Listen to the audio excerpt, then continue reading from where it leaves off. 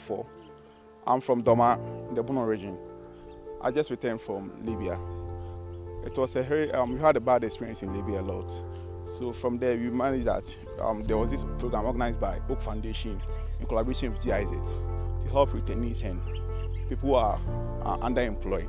So through some friends, I got to know this program. So when you came here, it has been a nice experience for the past 18 days. We have learned about various types of sheep. I didn't know various types of sheep. I knew about only the West African dwarf, but from the experience, I learned about we have sheep who are equally the same size like small cows and the rest. I also learned about their feeding, how to get better leaves for them. I also learned about better husbandry for them as well. So I've learned a lot about this program.